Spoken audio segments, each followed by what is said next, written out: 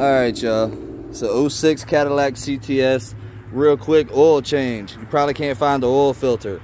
It's a canister filter. Right hand side right here. 24 millimeter. Put it right on there. Ouch! And make sure you bust your knuckle when you do it. Spin that little fucker off. When you unscrew it, that's what you'll get. Filter is gonna pop right out of there like that. You see that rubber washer right there? Rubber washer right there. Make sure you take that off and change that too. You'll get a new one in the box. When you screw it back on, don't over tighten it. These cups will bust. If you over tighten it, next time you go to change your oil, you go bust the thing off. So just give it a good snug down. It should be all right. Your oil plug.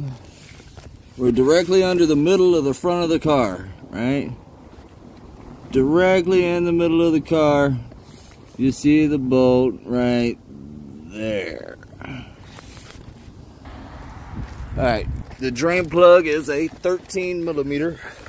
The easiest way to get to it without jacking the car up and shit is go in right from behind the passenger side wheel. You can reach it from here. 13 millimeter on that one. Don't forget to like and subscribe.